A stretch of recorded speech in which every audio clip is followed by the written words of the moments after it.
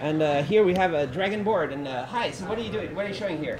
So we're showing Kodi with hardware accelerated decoding on the DragonBoard. So on the screen you can see we have the latest Mesa driver, and we building Kodi from the master branch. What's the Mesa driver? It's the open source GPU driver for the graphics chip present in the CPU. So this is this is a 410C? This is a 410C, yes. So you're not using the GPU, the freedreno? This is the freedreno driver, yes. That is part of Mesa. It's part of Mesa, okay. Yeah. And so let's introduce. So who are you?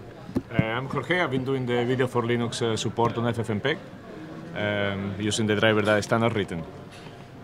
Yeah, I'm Stan. I'm writing upstreaming the video for Linux driver. So we are using the hardware acceleration from the board. And who are you? Video. I'm Koen, and I did the build system integration for all this to make the demo possible. Video for Linux is pretty hardcore stuff, right? It's really hardware accelerated, it's awesome stuff. Yep. Is it? Yeah, sure. It was also very interesting being able to merge this into FFmpeg. The community was very accepting of all the patches, and all the process were pretty smooth. So everything is upstream now. That's a good thing about what you see. It's smooth? Yes, and when we open the prayer process window, the thing to pay attention to is that it says video of Linux to memory. That shows that it's using the hardware accelerated decode.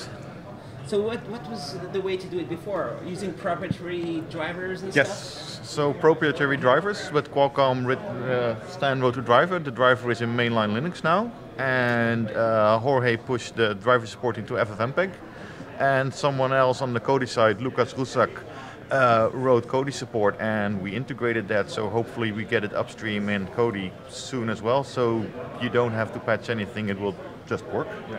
So this is awesome stuff, right? Yes. It's cool? I think it's pretty cool. It's pretty cool? Yeah. So what does it mean to have an open source video decode? What does it bring to the world? What's very important about this? You can upgrade your kernel when you want to what you want. It gives you more freedom. You're less locked to the vendor, and if you find a bug, you can actually fix it. There was this thing with many people were installing like Ubuntu or Debian and stuff on these boards, and like there's no video decode, right? That was the issue every time. Yes. But that's not going to be an issue anymore. Yeah, it's fixed now. It's fixed now. Yep. What more is it to do if you say you fixed it now? What's the next? Tuning, tweaking, and make sure that everything works. We have tested the easy things like H.264, but for the other boards, they will support other codecs, and those need to be tested. How is it possible to make sure this is going to work with every ARM SoC? Is that possible, or it's only for this DragonBoard right now?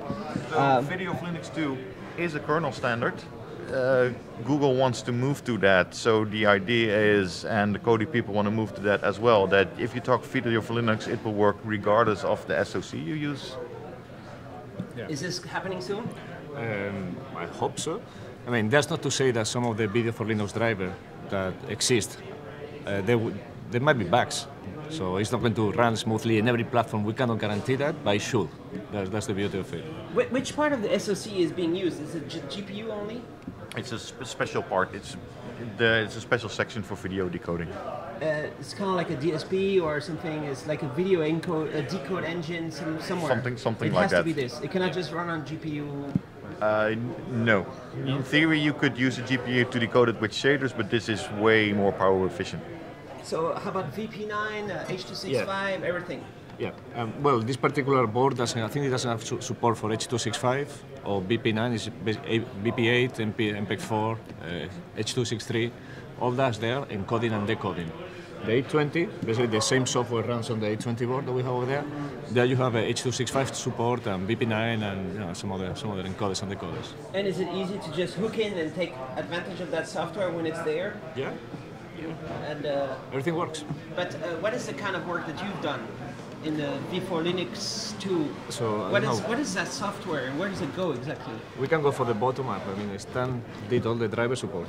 Yeah, I'm writing the driver and rewriting actually to fit to the upstream standards. For the Linux kernel? Yeah, for the Linux kernel and for video for Linux adaptation. We found some actually found some gaps in the video for Linux core. We fixed them to support our driver, and yeah, we support decoding and coding on this board and on the H20 also. We use the same driver.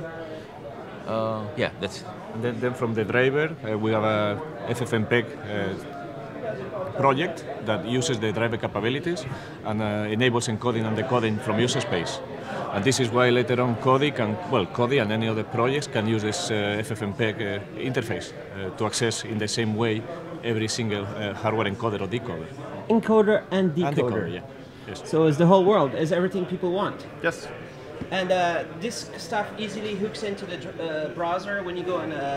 If you check a YouTube video on the browser, is it going to use any of this stuff? Chromium has an FFmpeg backend. I'm not sure if that's set up to use video for Linux, but yes, that's the idea. The idea is for Google for Chromebooks, that if you have an SoC to put in a Chromebook, it needs to do v4l because that's Google all wants to support. So everything inside the OS just gets video acceleration, hopefully easily. Yeah. And then that will be an issue of the past soon. I think so. Hopefully. So what's your background? Have you worked a lot with codecs and stuff? I've done a little bit. I mean, I worked many years with Xerox here in the US, so I know a little bit about video and imaging, more imaging than video. Stan has much more experience on the internals. Yeah, most experience in video for Linux and in Lots of stuff kernel drivers at all. And lots of stuff with video codecs and decoding and stuff? Yeah, that's my first time I'm having to do something with encoders and decoders, but I'm trying to understand everything. Yeah, I actually have some experience with, again, with video for Linux, but for the capture, for the cameras, I have been part of the upstreaming from drivers in the video for Linux for... So cameras like the one I'm using right now, how does it encode the video? Is it an FPGA? What is this? What's going on in there? Probably have an ASIC in there. An ASIC? Yeah, I would think so. Yeah. And is it running an open source software or never? Just Sony camera? I'm not sure. Maybe not. I'm not sure. That's it? Maybe? Well, maybe. Sony cameras usually run Linux, but you never know it. It boots up in like a second. Yes, if you see Tim Bird around, ask him. He was in charge of the camera things a while ago.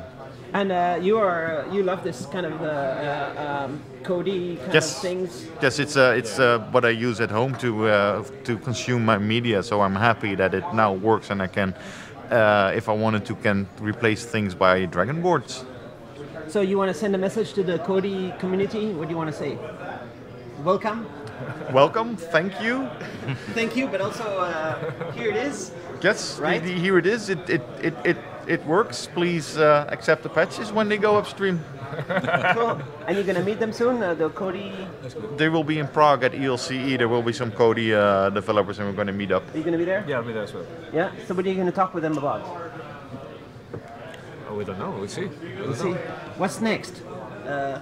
8K. World domination. World domination. Well, the A20 can do 4K, so What do you think about Kodi? I love it. Yeah? I really like it. I'm very impressed. It was very smooth, the whole process, and the merging, and the build system is good, and so very good. Cool. I don't see any dropped frames at all. Everything's working, right? It plays back really, really smoothly. Cool.